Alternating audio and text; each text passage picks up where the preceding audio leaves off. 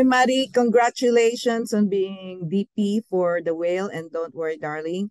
I know you have worked with Darren Aronofsky before for so many years, but what was challenging in doing the cinematography for The Whale, and how was it working with Darren in this movie?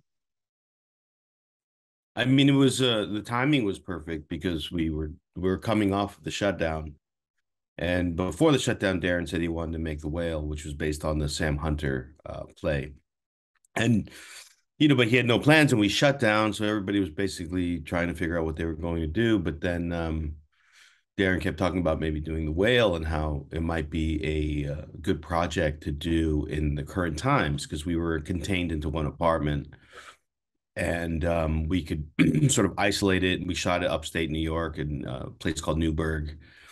Darren has a house very close to there, and it was a we were able to get together and make a film at a time where it just felt like everything was in doubt. But so when he told me about it, I was I jumped at the chance to leave LA because I was stuck there for longer than I've ever been stuck there before. So I wanted to do anything. I would do anything. And I was actually on Don't Worry, Darling when he called and said he was going to make it. And then it happened pretty quickly after I found out that it was happening, it happened very quickly. And the next thing you knew, I was flying literally on the last day of shooting on Don't Worry, Darling, I was flying to New York.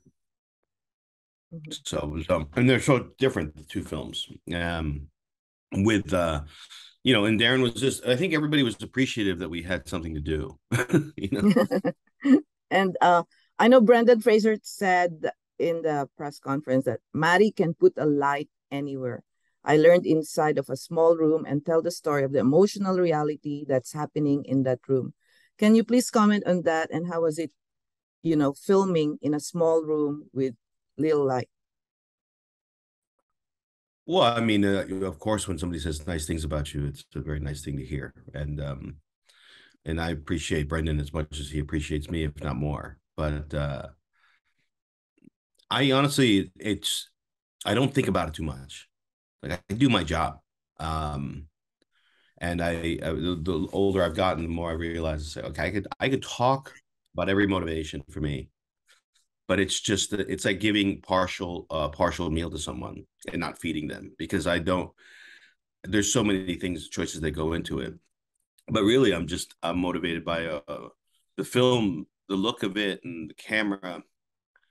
It's just like on one hand, we were sort of given the task of translating something theatrical into cinema, but at the same time, we didn't want to stand in front of the movie because the movie was Charlie, and the film was Brennan and his story and the story of the other characters. And cinematography and everything really had to take kind of a more quiet place in the situation.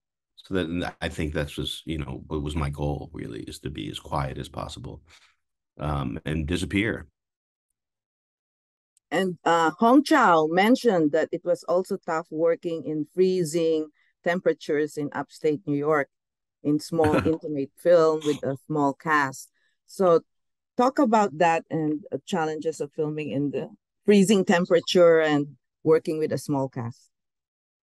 Well, she had the one scene that was outside, and that was the only time he ever saw the outside world was in at the very beginning when Thomas arrives into the world on a bus, and then the only other time is when Thomas is being spoken to by Hong's character, Liz. And yeah, it was cold, it was uncomfortable, but I think it was just us not being used to being outside because we'd been inside for 3 4 weeks. But it wasn't a challenge actually.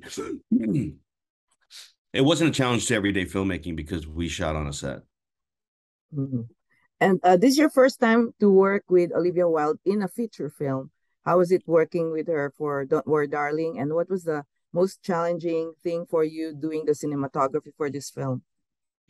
I mean, I had the best time working with Olivia. I think Olivia has so much to offer as a filmmaker, and she's growing from one project to another. Her growth is tremendous, and she's got fantastic ideas.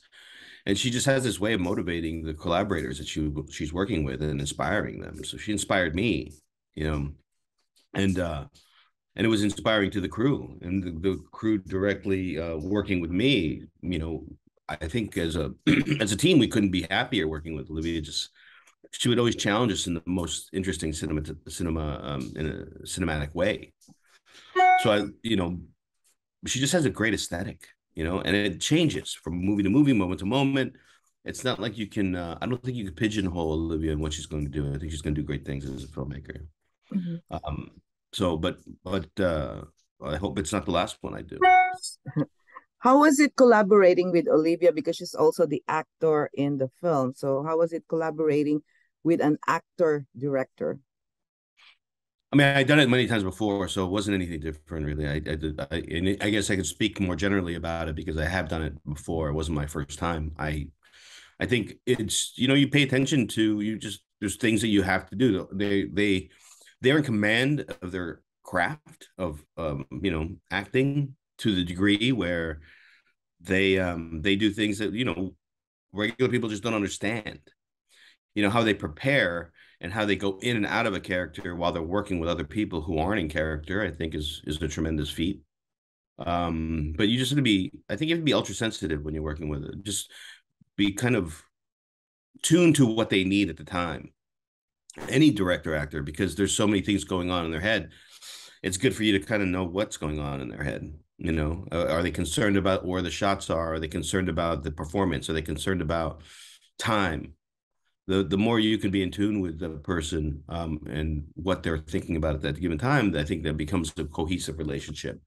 The minute where you're thinking about different things, it's amplified.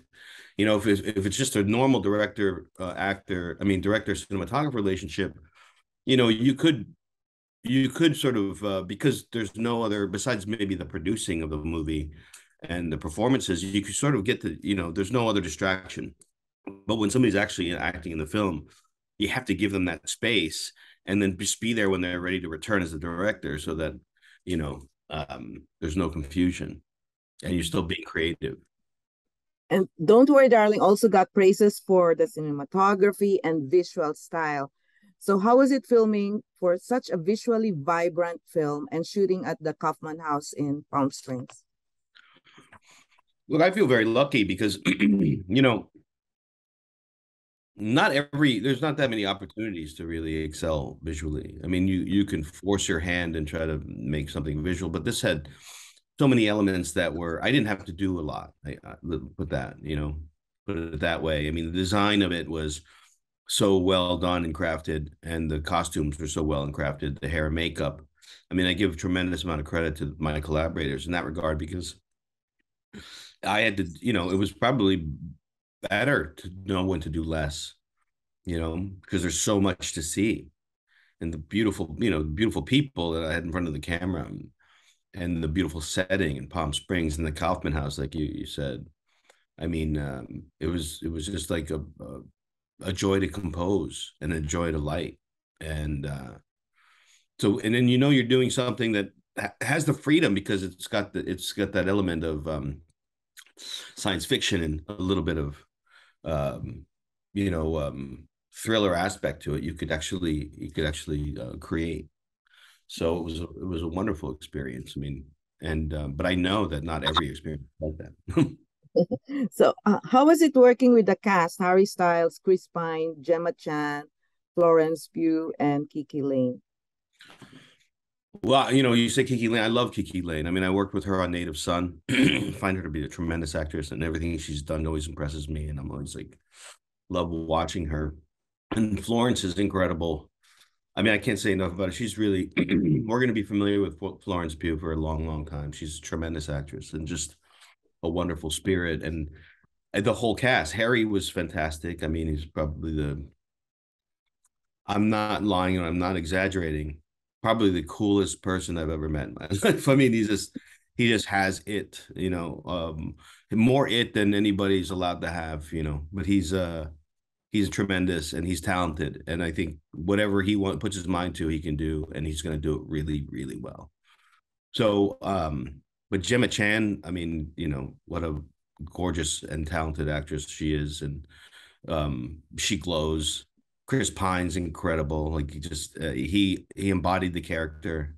more so than I ever would have expected. And I think he added to. I mean, he's just a skilled person as well. And he's so good looking that it's just like he's magnetic on camera. Olivia. She's fantastic. You know, you can see. I mean, at least I could see in the movie her orchestrating the pace and the cadence of performance while being inside it.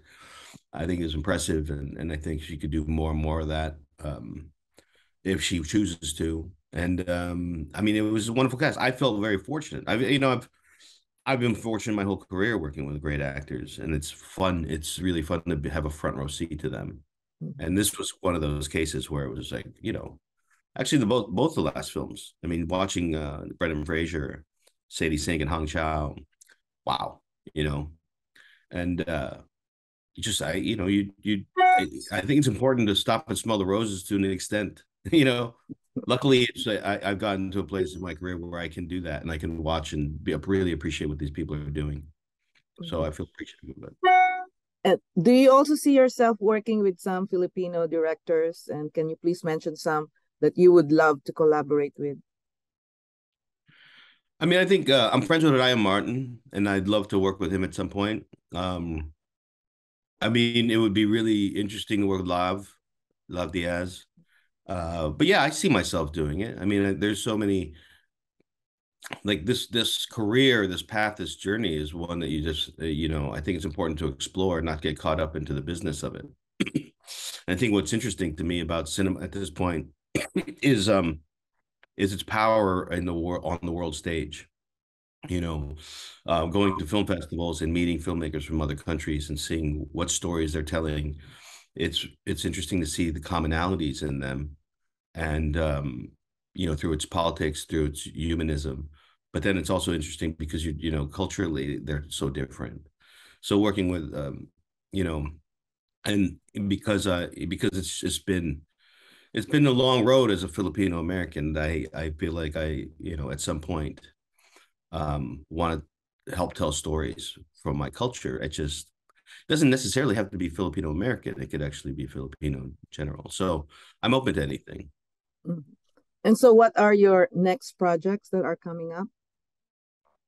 I'm working on a film now that I'm finishing up in a couple weeks, and after that, I am just reading things. I don't have anything. I'm not going on to anything at the moment. Mhm. And your next trip to the Philippines, when is it? I don't know. I don't know. I don't plan that far ahead. Okay, thank you very much, Mari.